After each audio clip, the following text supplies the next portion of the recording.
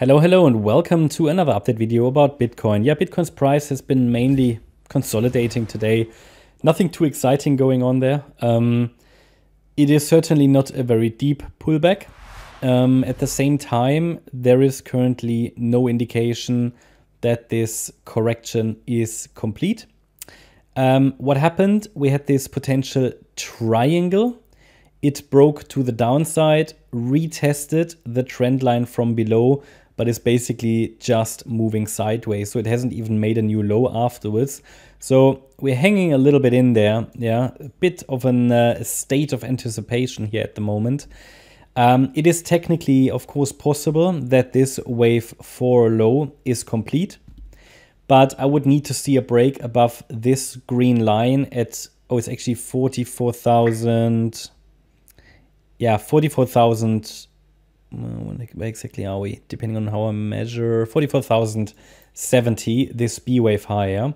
That I would like to see the price get above that level to have an indication that a low has formed. Yeah, so that is a small breakout point. Not really a clear breakout point, but it would be a break above the last significant swing high, which I would call a B wave top. And a break above that will be a first indication, really, that this wave 4 has bottomed. Is that already, crystal clear confirmation that the wave 4 has bottomed? No, I would like to see another break above the next swing high thereafter, which is here at around $44,280, followed by 44,505 USD. So we need to take these out, but it's always worth knowing what the first level is that would suggest that the current correction is over. And that's typically a break above a B wave high. So as you can see, however, on the chart, the support region down there goes all the way down to $40,400.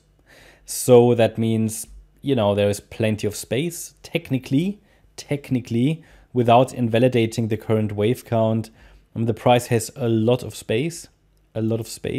The price could technically still move down another, where are we?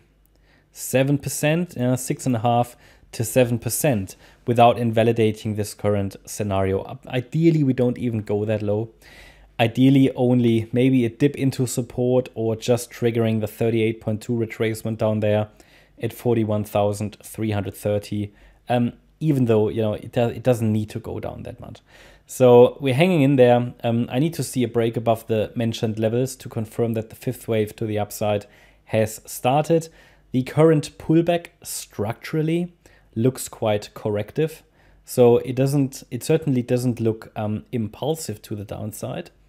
And that's good because you have a lot of ugly, messy, overlapping price action that suggests further trend continuation higher. I already explained in the last video that I assume that we will head sort of towards 46, 47K next, possibly then in this wave 5, and preferably after the price has dipped into the support area. Why that level? How do I get to 46, 47K? Well, it is not a crystal clear target yet, but it is when we take the length of the wave 1. Then we go to the low of the wave 4. Now that's the current low. If the price goes a little lower, that target will shift a little bit. But the 100% extension, which is a very, very common target then for a fifth wave, that's how you can define or get to a potential target for the fifth wave within that larger third wave. One common target is the 100% extension level, and that is at $46,280. Surely further extensions are always possible, but we are looking for the most probable targets. Does it mean after getting there, the overall uptrend is over? No. The wave count suggests we have a little bit more room to go. Actually, the Elliott Wave count suggests further upside with only shallow pullbacks. Okay, so wave 4s are shallow as well, and then a wave 5. And then another wave 4, another wave 5, another wave 4, and so on. So only shallow pullbacks. So nothing bearish on the horizon at the moment. We haven't even managed to pull back really into the support area. That's how, let's say, bullish Bitcoin still is. Can always change, but for now, as far as we can see, Bitcoin is struggling to even move into the micro support. And it takes a break below 40,400, which is our 50% retracement level of the micro support. It takes a break below that level to indicate that we are already in the larger degree fourth wave here, yeah, and to indicate that this third wave has already topped.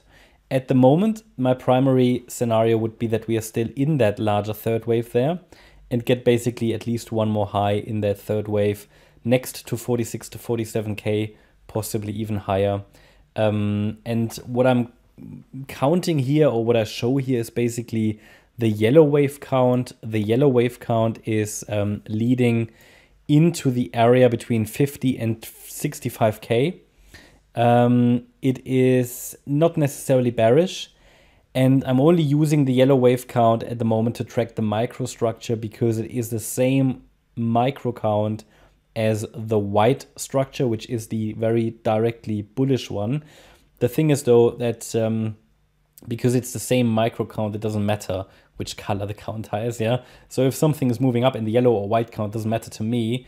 Both is an uptrend. I track, different different support levels on the chart, 2 support levels, but they both indicate bullishness, especially as long as we're holding above 34K.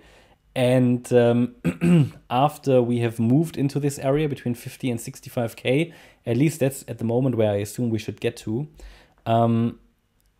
That is sort of when in the pullback afterwards, yeah, we will see probably if we are dealing with the white wave count, which can take us in a more direct fashion to 100K plus, whether that is working out, or the yellow wave count, which should then break below support at some point. But that's why we're tracking the support levels, to understand if the parameters of the current uptrend are still being fulfilled. So the white count is actually the preferred one, and well, the primary one, because this one will be tested first. So if that support level breaks, then we know it's likely the yellow count. Okay, so hopefully that is clear. That's really my update about Bitcoin. Not much going on. So I hope you liked the update. If you did, please hit the like button, leave a comment and subscribe. And if you really like the content, then please check out the channel membership. Also make sure that you follow us on Instagram and Twitter for additional content. You can find the links in the video description. Thanks a lot for watching. Bye-bye.